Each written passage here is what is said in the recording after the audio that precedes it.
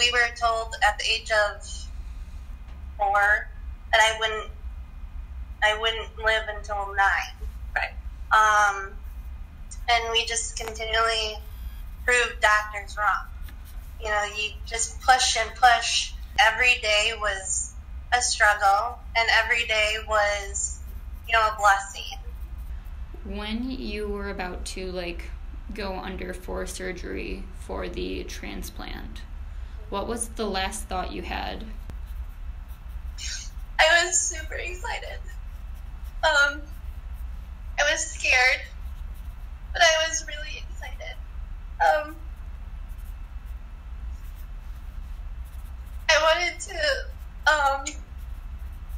live, and I didn't want to die. And I prayed for the family of the donor, to have them, you know, just find some peace. Can you describe for me what it was like when you heard your heart and lungs for the first time? One, my heart is in the right place. My heart was never in the right place before.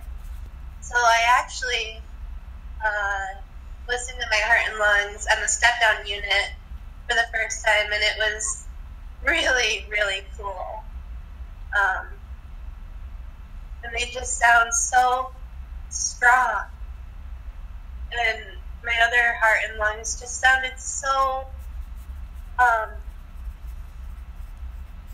sick.